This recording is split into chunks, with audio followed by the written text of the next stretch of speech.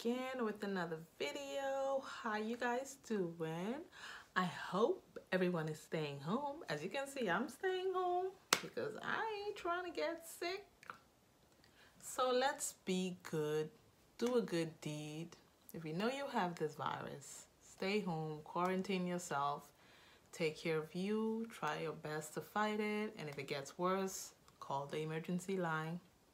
So let us be our brother's keepers and keeping each other safe so we can save more lives. So let's get right into this video. As it says, tips of things to do for self-improvement in your spare time. Number one tip, I will say, you need to get a routine schedule and you need to be consistent with that schedule. I think it gives you like a structure of what you need to do for the day. If you have to plan it the night before, go right ahead and do it. It does help you out. So my first tip is to get that routine schedule ready for you. You can do some research of what it's like for you, what you want to accomplish for that day. The second tip, what you guys think it is? Waking up early.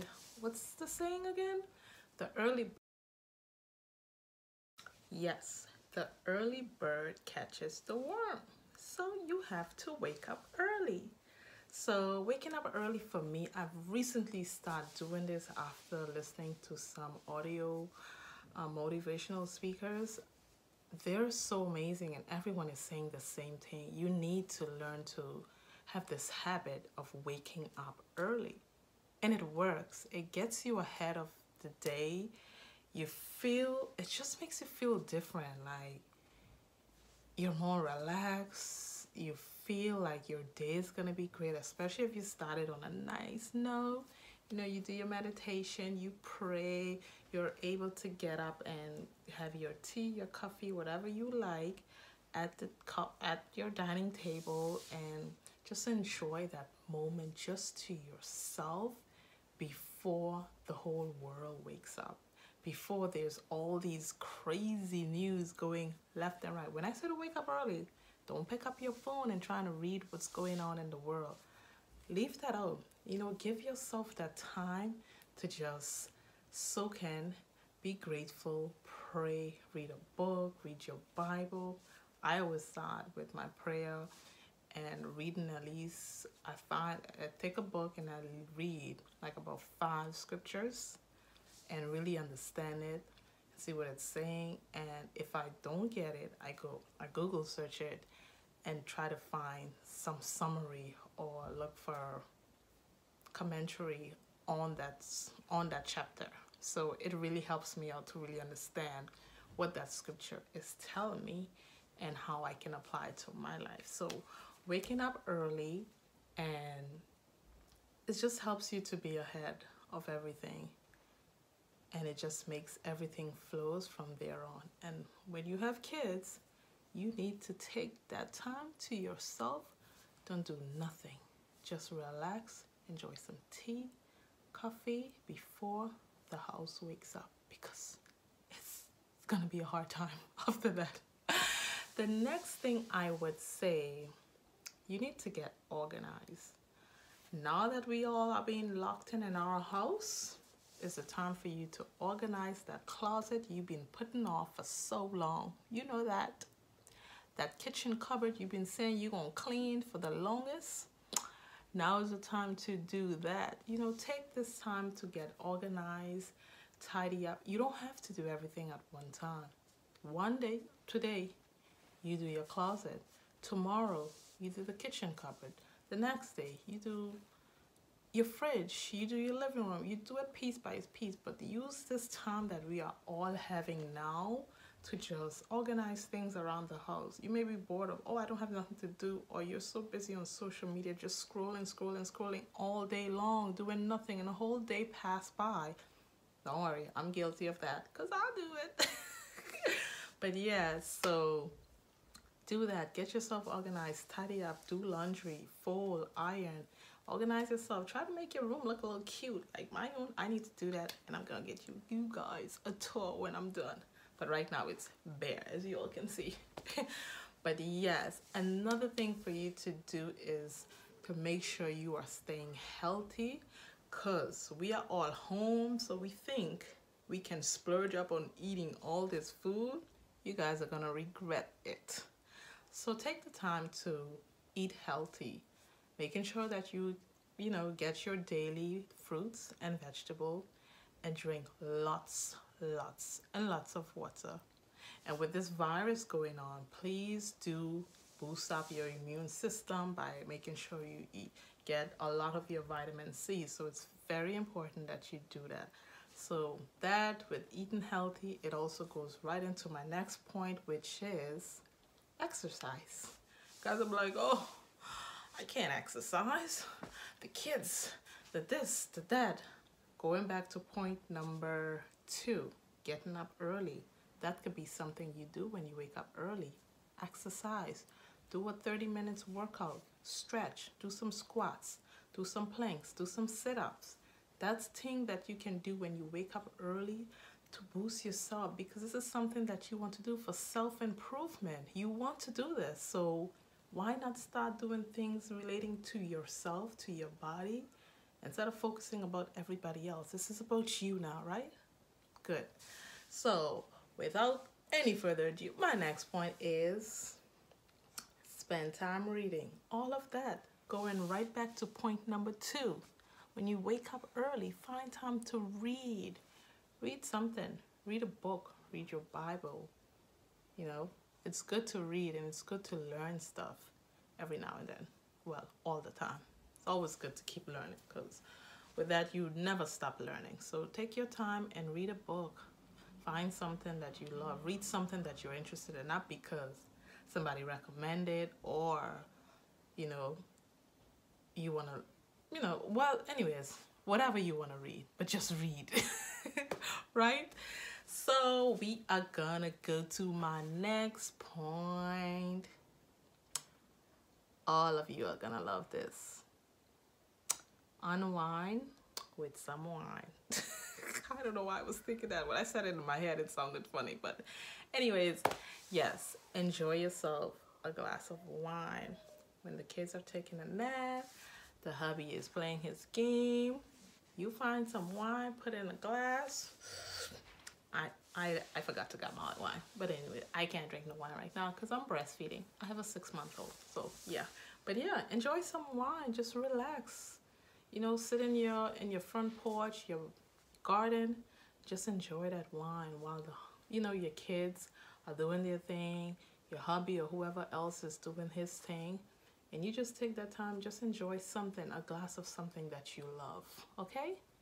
You deserve it. After all these years working so hard, and you've been asking for time off, this is God's plan. This is God's plan to answer your prayer. All right, guys, I'm back again. Sorry about that. I had to take a little pause because my daughter woke up and I had to feed her, but she's back to sleep. She's such a cutie. Look at her. The picture. But yeah, so the last thing that I was talking about was drinking some wine to unwind yourself and enjoy it, because you do need it, right? After all these years working, all these months working.